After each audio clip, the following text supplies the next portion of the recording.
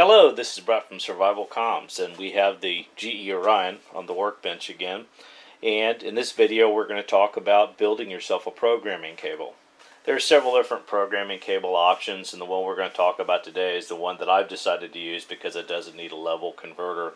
And this basically is the one that we discussed earlier that goes between the DB37 at the back of the radio, and then you plug your control head cable into it, and then this end plugs to your personal computer, and there's no need for an interface in this particular cable. Now this cable is not inexpensive. I paid about $50 for it, and all it is just a DB37 male to female straight through with the programming pins within the connector accessed in series and with the ready to send and clear to send tied together. This is our down and dirty DIY programming cable right here, which we're not going to have the female tank to the back of the male connector, and so you can hook the control head cable to it because it's really not necessary. All you need to do is supply power, your ground from your power supply to pin 1, and then your power supply positive to pin number 25, which is also tied to pin 8 of the DB37 connector. And what this does is this provides power to the logic board of the radio, which lights it up in order to facilitate programming. So essentially, on your DB9, you're just going to take your clear to send and ready to send connections and tie those two together with a solder bridge. And then you're going to take your receive data line, which is pin 2 on your DB9, and you're going to bring it to pin 3 of the DB37. Then you're going to take pin 3, which is your transmit data line, and bring it to pin 2 of the DB37. Then you're going to take pin 20 and pin 6 of the DB37 and bring those two together. This is another way of expressing the connections made between the two connectors, the DB9 female and the DB37 male, than what was in the previous whiteboard. On your DB9 on the left, you have your transmit data, receive data, ground, and your ready to send and clear to send. And those two are tied together. The ground on pin 5 of your DB9 is going to go to pin 7 of your DB37. Your receive data is going to, on the DB9, pin 2, is going to go to pin 3 on the DB37, which is transmit data. And on pin 3 of your DB9 is going to go to pin 2 of receive data.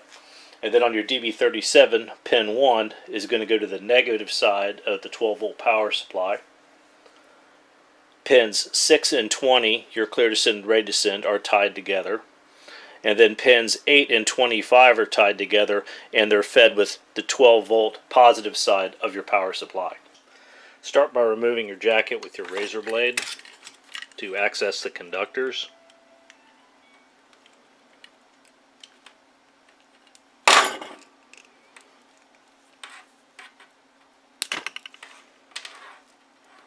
And you can see we got a lot more conductors than we need.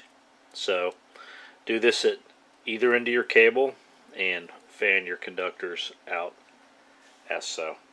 Nice thing about having this surplus of conductors to make this cable is this is basically our toolbox right here in our hardware store. So what we're going to need is we're going to need these red and the black wires to power our radio. So what you can do is just merely pull your conductors, the red and the black wires, out, and we'll use these to build our power connector for the DB37 to power our programming interface here, or our programming cable rather. And then we're going to need another conductor to utilize too, and we'll use the black and the white one, and we'll use that as our jumper wire to make the jumper connections on our DB37. Go ahead and strip your cable ends at both ends of your cable, and just expose enough to make connection. About that much is about as much as you want to take off of there. The shield and the additional conductor are superfluous at this point, so you can go ahead and just trim those back to get those out of the way. Flux and tin your conductors on your cable. After doing that, line up all of your conductors evenly and taking a pair of precision cutters, cut your ends to uniform length for the DB9. You'll want to bridge pins 7 and 8, so take a small amount of flux and make yourself a solder bridge.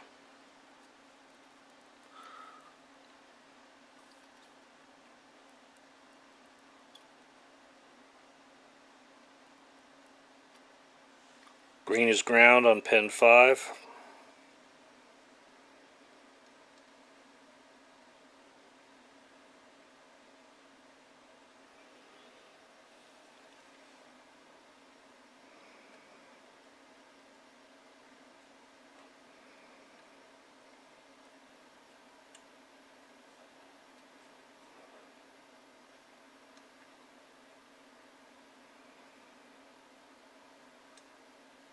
This up inside of here, and we're going to use a small wire tie to secure the cable.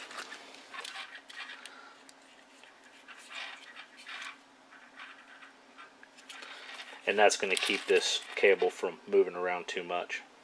Okay, you can see our card here in our DB9. We've got our data connections made, and if we were using a standard DB37 male, all we would do is following the same soldering we did for the DB9. We would just apply that towards the DB37, and this, your ground wire would go to pin number 7, and then your white wire would go to pin number 3, and your blue wire to pin number 2. Now we'll go ahead and make our jumpers out of this wire that we pulled out of the multi-conductor cable that we used, and it's quite a run in this particular connector here, but this first jumper we're going to go from the CTS pin to the RTS pin and short those two together. So we're going to go from pin number 6 to pin number 20 with this cable here.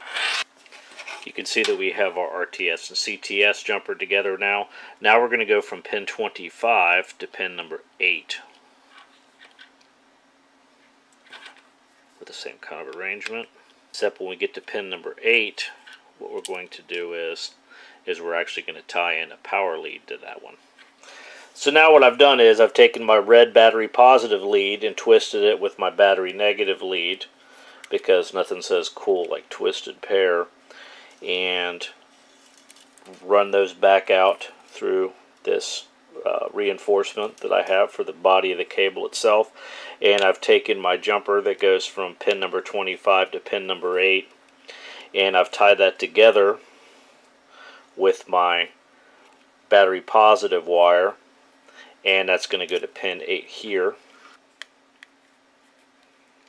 Now we'll take our battery negative wire and run it to pin 1. Well, here's our homemade programming cable. You have this lead here, which you basically would hook to your power supply, and I just tin these wires here so I can use test clips to provide power to the control board of the radio to facilitate programming. We have our DB9 here. Our DB9 goes to the PC, and our DB37 here that plugs into the back of the radio with our jumpers and our connections to the DB9 to the computer. Well, let's see if our project works. We've got our computer hooked up. We've got our DB9 connected to the back of the computer. You can see we've got our DB37 connected, and we have power provided to the DB37 through these test jumpers right here that's hooked to my benchtop power supply.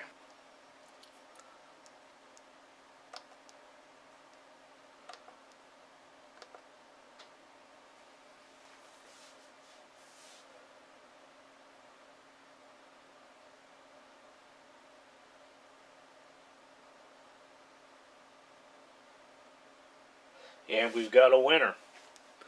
And here is our template. And there we have it. Okay, so we've made some changes to our template here, and we're going to go ahead and write back to the radio.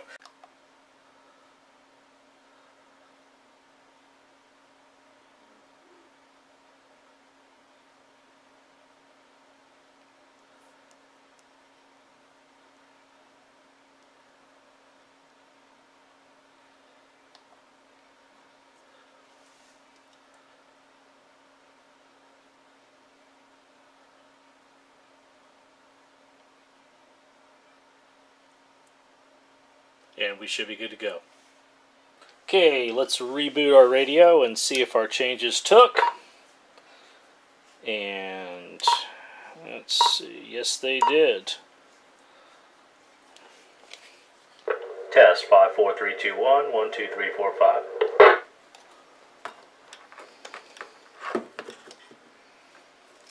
Test 5 4 3 2 1 1 2 3 4 5. Well, there you have it, the do-it-yourself GE Orion programming cable. Apparently this will also work on the Jaguar 725 and the 7100s, but I don't have those radios, so there was no way to test it. The important thing to remember is to make sure that you power cycle the board between read and write cycles. So once it completes a cycle and it's successfully completed, go ahead and disconnect your power from the radio. And then when you go to write the radio, reconnect your power. Sally forth and save the radios. I hope this helps. This is Brett from SurvivalComms. Till next time.